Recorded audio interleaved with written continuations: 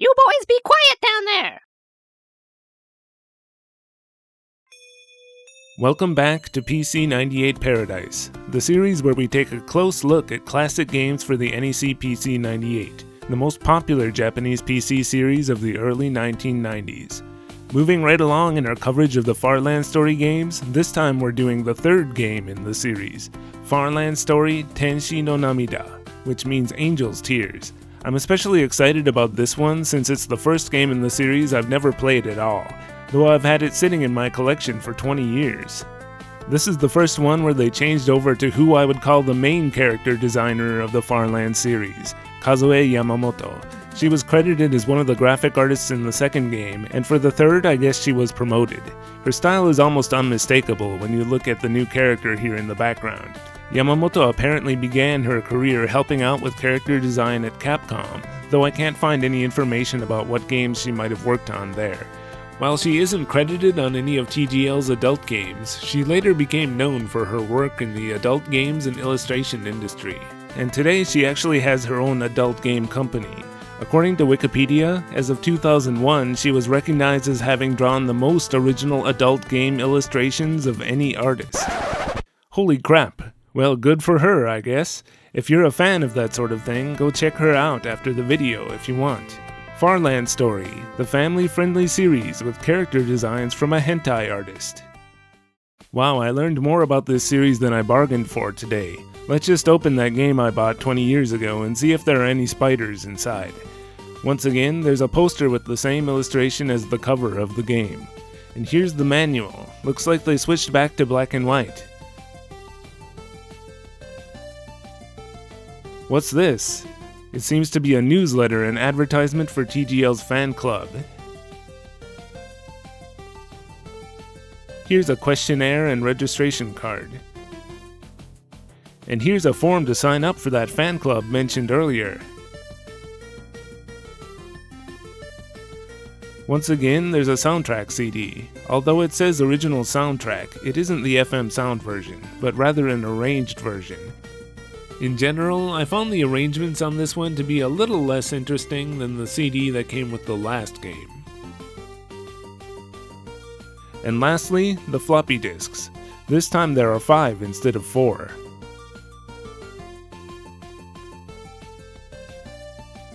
The installer is located on disk B this time, but is basically identical to the previous ones. The one big improvement is that there's no longer a separate application for the opening sequence. You simply start the main application by running fsx.bat in the root directory of the hard drive, and the opening sequence begins automatically every time you start the game. It's very different from the openings of the first 2 games, this time relying mostly on text rather than animation, in order to greatly expand the lore of the world and take things in a dramatic new direction. For the first time, we learn that the Farland universe is comprised of 4 different worlds: the Earth, where humans live, the afterlife, where they go after they die, and between those two are the heavens, where the gods watch over humans. And lastly, of course, is the demon world that we visited in the first 2 games, which exists below the Earth. Long before humans were born, a god named Demetor became king of the heavens, and gave birth to the god of bravery, who in turn gave birth to many goddesses. These goddesses sometimes visited the Earth, and the places they visited became holy places and shrines. Next, the demons also visited the Earth, but the gods fought alongside humans to seal them away in the demon world. Those gods placed their powers inside 5 stones, 4 of which were kept at holy places on Earth, while the 5th was kept by the sun god Ra. However, the king of the heavens, Demetor, named himself the King of Darkness and transformed himself into a demon. He wanted the magic stones for himself and killed his own descendant, Ra, in order to take her stone. As punishment, Demetor's son, the god of bravery, banished him to the demon world. This is said to be an old legend from the sacred texts of this world. The opening isn't as impressive as the previous ones, but the rest of the game makes up for it by having, I wouldn't call them cutscenes, but lots of still graphics to help tell the story throughout the game. One weird thing is that exiting to DOS from the title screen will leave it printed in the background. This makes it really hard to read text until you clear it. Anyway, let's start a new game and the real story begins. We begin with a young girl named Fauna, who suddenly finds herself awakening in Felsario Castle, ruled by King Ark, the protagonist of the previous games. Ark's queen, Ferio, found Fauna laying near the castle grounds earlier. Ferio takes Fauna to the room next door to talk to Ark, but he's nowhere to be found. Ferio calls out to Ark to ask if he's there, and Ark gives us only silence in response. Oh no, Ark is now some sort of ghostly, disembodied voice who can only communicate with Ferio at certain times. What on earth happened since the last game? Oh, he was just hiding behind the bookcase to get a break from his royal duties. That works too. I mean, I guess they're trying to make this like a movie scene where the viewer gradually figures out what's going on by watching rather than having things over-explained, but I found this part kind of weird and disorienting. Not only is it told primarily from the perspective of an amnesiac, but we don't know how much time has passed since the previous game. Ferio's illustration looks very different, and we have this mysterious-sounding music playing in the background. We have no idea what's changed, if anything, since the end of the last game. But just so you know, actually very little has. Anyway, Ferio and Ark decide to take Fauna to see the Archbishop at the shrine nearby. Maybe he can be of some help. And so begins the first stage of the game. Things start out very simple here, with only 3 characters and small maps. Fauna is a sorceress who attacks with a fire ring, and Ark and Ferio are very much the same as before. At least they are in the beginning anyway. The class change system from the first game is back, and this time they happen at level 20 or higher, once you find the necessary weapons to change them. This eventually gives us tons of new character animation, and even the enemies are almost all brand new, with very little recycled monster animation from the previous games, and the character portraits are completely new as well. There are almost no changes at all to the game system itself. Everything works exactly the same as the second game, save for one subtle difference that you probably won't even notice. But I certainly did. The mouse speed is slower.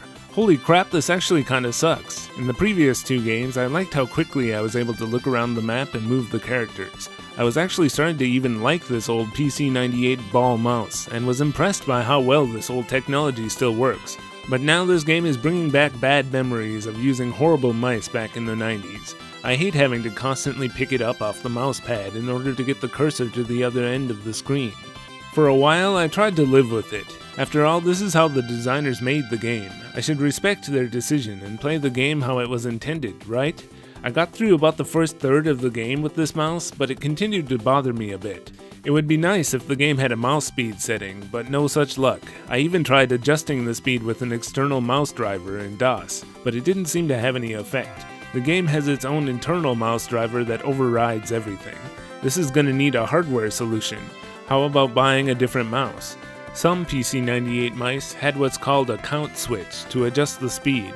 Sure, that might help, but with only 2 or 3 settings, how do I know before I buy that the speeds aren't just going to be slow and slower? So I looked again at those USB mouse adapters I mentioned in my first Farland Story video. The cheaper one I've been looking for apparently does still get made occasionally, but they can't keep up with demand and it gets sold out immediately whenever there's new stock. A count change function is listed for a possible future firmware update. Then I looked again at that much more expensive adapter at classicpc.org, which is not only readily available, it apparently has the count change function working right now. Okay, that clinches it. They got my money again. Now I've got 2 of their keyboard adapters and 1 mouse adapter. Additionally, though the photo on their website shows one with the circular DIN plug used mostly in later PC-98-21 models, they mention in the description that they can also make ones for the female Atari type port that my system uses, so that's what I had them do. By the way, even if I had just got the circular one pictured on the site, I could have still used it via a simple adapter that's easily available used, but might as well get one made with the right plug in the first place, right? With the adapter connected, you can adjust the mouse count by pressing in the scroll wheel while turning it. Wow, you can do way too fast, way too slow, or anything in between. I love this. Playing the rest of the game with this adapter was a pleasure. And can we pause for a second to just marvel at how cool it is using an optical mouse on a PC-98 made in 1993? Anyway, thanks classicpc.org, and to dispel any ideas that they might be sponsoring me, I'll say it again. Their stuff is pricey. Anyway, let's get back to the game. The party arrives at the shrine where the Archbishop isn't much help. Eleanor arrives to report that the castle has been attacked, and immediately one of the main new villains arrives, demanding that they hand over the girl. This guy is simply identified as Demon Army General and speaks mostly in katakana instead of hiragana, with English words interspersed. What this means is that he's supposed to be speaking Japanese with sort of a foreign English speaker's accent. You tachi minna kiriste. Go to hell now. Omae tachi yatte oshimai. Yep, this character is making fun of gaijin like you and me, the reverse of English speakers trying to imitate Asian stereotypes, and a character trope you'll see occasionally in Japanese games and animation. There were times decades ago I might have been kind of offended, but nowadays I mostly find it funny. So now Eleanor joins the party along with Narcissus, a new priest who was introduced at the shrine. He's a healer who also has a decently serviceable attack. The party fights their way out of the shrine and through the castle. When Ark goes to check on the sacred sword from the previous games, he's confronted by Zavel, the end boss of the second game. Though he was destroyed, he says that he's eternal, as long as his master, the god of darkness Demeter, exists. Wow, what a retcon. Zavel destroys the sacred sword, saying that as the key to the demon world, the sword is no longer necessary, and he also easily puts Ark out of commission. Ark awakens, and when he mentions the name Demeter, it rings a bell for Fauna, who remembers that name as the god of darkness. The Archbishop and other characters there also know of him, as well as the legend of the 5 magic stones from the opening of the game. Apparently the doorway to the demon world has been opened again, and this time the only way to close it is with the 5 magic stones. So now we have our main goal of the game this time, finding the stones. But finding the first one sends the party on quite a scavenger hunt. First they need to find an old elf named Isaac who might know the whereabouts of the stones. But before he will tell them where they are, he asks them to bring back a legendary sword from a cave. Now this is different, mind you, from the sacred sword that was destroyed earlier. Before they can enter the cave though, they need to go get permission from the mayor of the village nearby. When they get to the village, it's occupied by monsters, and they meet up with the siren Arena from the previous games, who is accompanied by a new playable character, Prim, a mysterious girl who can only speak in simple Japanese baby talk, and has only a simple physical attack. This stage also introduces us to a new type of enemy. These thieves can not only attack, but sometimes they steal the party's money instead. That actually sucks a lot, because you're gonna need that money in this game. This village has a shop you can visit. Whereas in the previous games you would park a character on top of a town in order to shop, here there are also town stages with shops in them, as well as these very out-of-place retail stands in some of the caves and dungeons. Seems like kind of an odd place to pick up a bottle of whiskey. By the way, I like mine with sparkling water, which is known simply as a highball here in Japan. While I'm enjoying this, let's talk about a few other random things about the game. The treasures hidden on the map are generally less obvious than in previous games. There aren't many flowery patches hiding chests, and lots of places that look like they might have hidden chests have nothing there at all. That sucks, but hey, check out this bloody animation for when you attack the werewolves. That's kinda cool. And here's a part where I was attacked by a fairy with a metal butt. It wasn't very effective. So the party gets to the mayor's house, but he's out searching for herbs for his ailing wife. Damn, when are we going to get to those magic stones? The party has to save the mayor from monsters in the forest nearby, and then he grants access to the cave, where the party finally gets the legendary sword, though Ark can't actually equip it until the very end of the game. They bring the sword back to Isaac, who reveals he doesn't actually know where any of the stones are, but a talking sacred tree does. It's in the Forest of the Elves, where of course the party is joined by Lucida, the elf from the previous games. The tree tells the party that the sacred sword will be necessary to destroy the guardians of the stones, and that the first stone is located in a cave to the south. When they find the first one, they'll also learn the location of the next one, the tree says. This cave is a great example of how small some of the stages in the game are. Here you just have to walk over to the stone, while a few enemies pop out and ambush you here and there. We also meet up with that English-speaking demon general again, who is easily defeated by the party and runs away. They get the first stone and a hint to find the next one written in an ancient language. Luckily, Narcissus knows how to read it and learns that the next stone is in a shrine on the other side of an ocean. To get to the port town, the party crosses a desert, where they're joined by 2 more familiar faces, Dokati and Dino. No, Dino, no, In the port town, they find a ship, and it comes with another new party member, a sailor named Tak.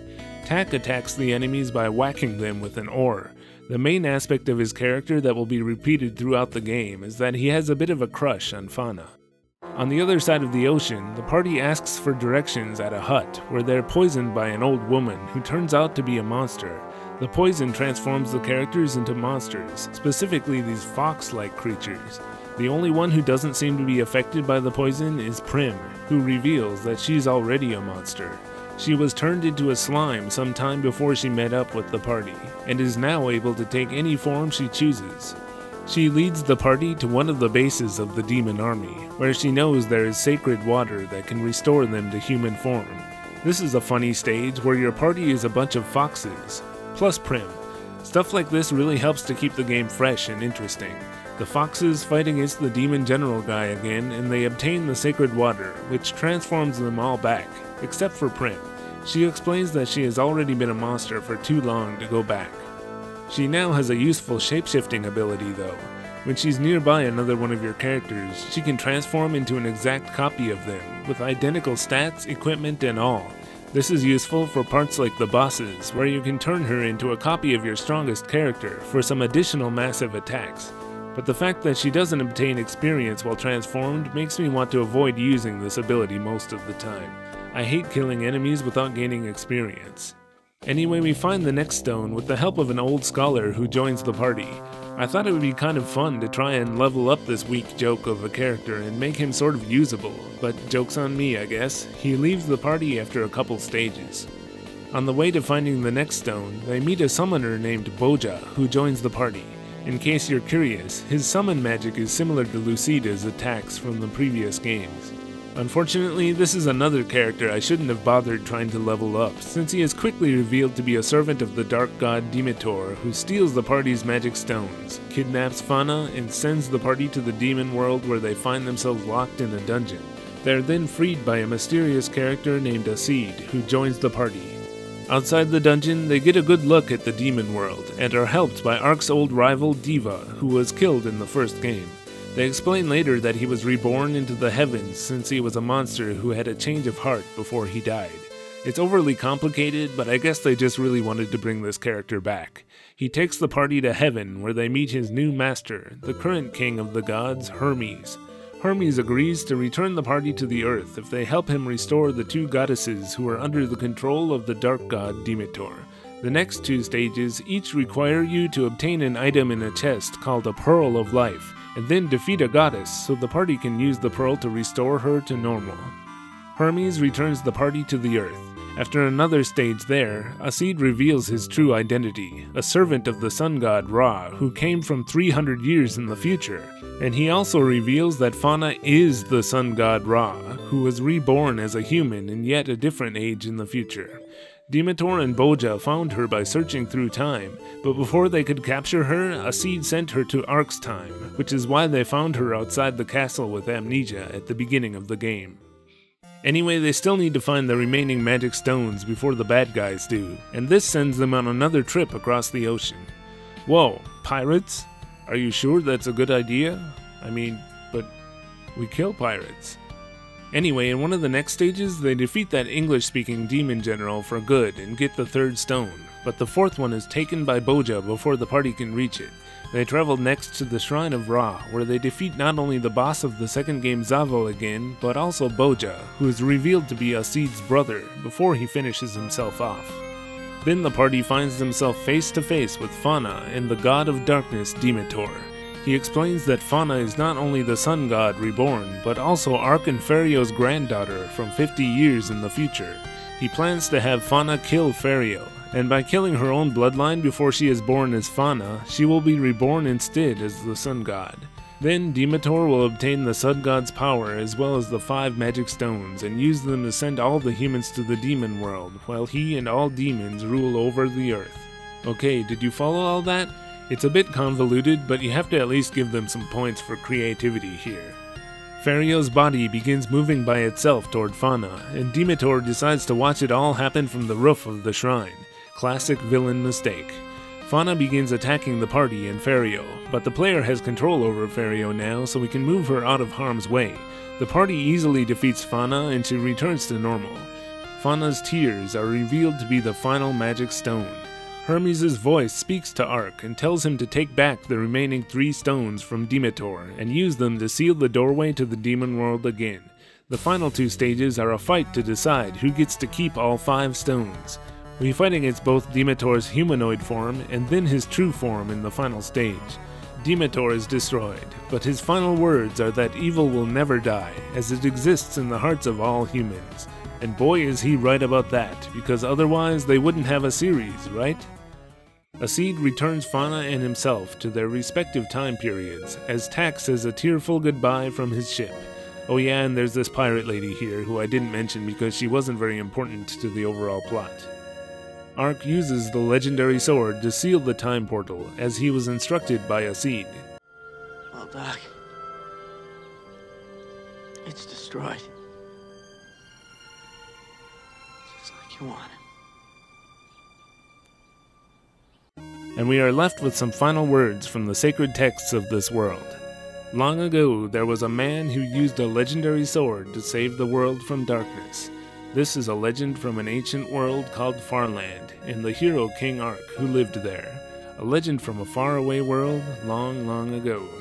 It's a heartfelt goodbye to Ark, who won't be returning as the protagonist again. If you want to experience his last adventure for yourself in English, once again there's an English patch for the game, but this is the first in the series where the translator figured out how to alter the difficulty of the game and decided to try and increase the challenge. I can totally understand why he wanted to do that. This series is known for being extremely easy, but for me that's actually part of the appeal. I like to use these games to just chill out and relax in front of my PC-98, without sweating too much about whether I'll be able to clear a stage or not. Furthermore, reportedly in order to increase the difficulty, he mostly just added additional enemies, which probably just makes the games take longer to play through. No thanks. If you want to play the games in English with a minimal amount of alteration, use the original Japanese.unt files rather than the ones included with the English patch. According to the translator's notes for the 4th game, this should allow you to mostly keep the original difficulty in all of these games. Some of the difficulty settings, though, are unfortunately contained in the executable files, which you'll want to use the patched versions of in order to get English. But don't ask me for any support if you encounter issues. I've hardly even used the patches myself, aside from capturing a little footage on real hardware for these videos. The debug mode from the 2nd game is here again, but this time you can activate it any time during the game by holding down the Control, Shift, and Graph keys while opening and closing the unit list in the menu. When the text appears in the corner, you'll know it's activated. In addition to the warp command from the previous game, this one adds a clear command, which allows you to skip immediately to the next stage. With the debug mode activated, you can also max out any character's stats via the same method as the 2nd game. As for the music, I'm afraid it's a bit of a downgrade from the previous game in my opinion. 2 new composers to the series, Tatsuya Yoshii and Naoya Shimokawa, are the only ones credited. While the sound is generally pleasant and there are a few catchy tunes, the arrangements demonstrate a bit less mastery over the FM sound chip. There's one particular track that's really just irritating.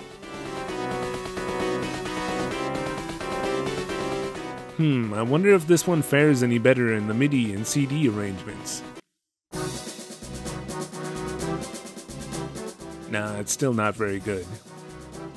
Along with maybe the catchy field BGM, the boss BGM is the only track I really love in this one, especially the breakdown part in the bass line near the end.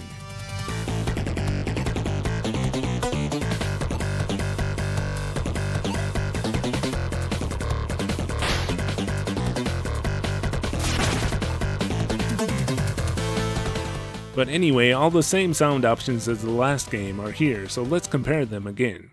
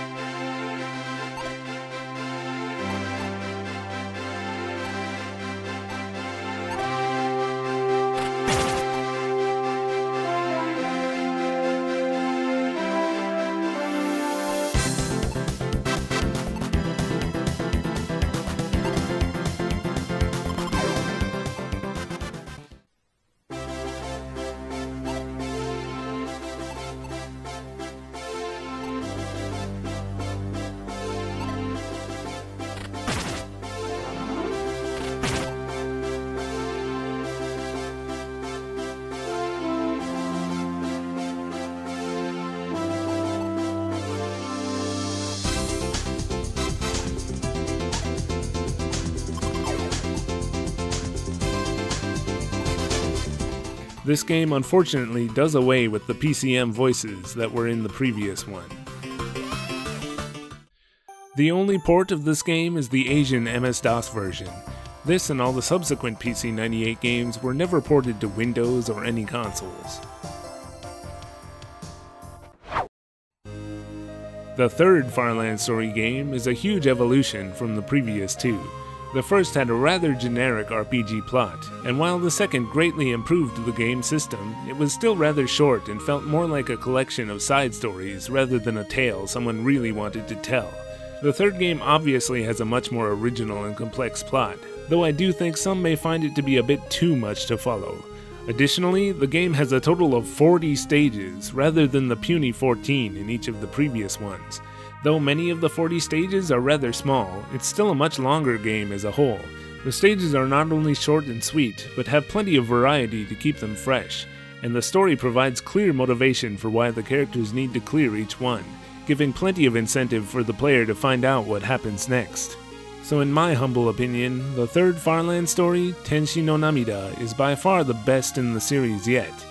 Still, when looking at the series as a whole, it's hard not to see it as a bit of a transitional game.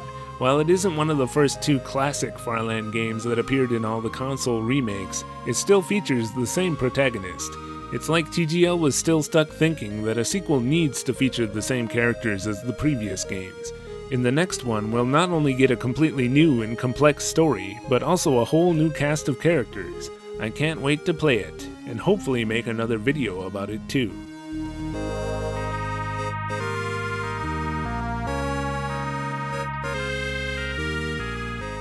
Thanks for watching this episode of PC-98 Paradise. I want to give a special thanks to all my patrons on Patreon, as well as those supporting the channel through the YouTube memberships we started recently.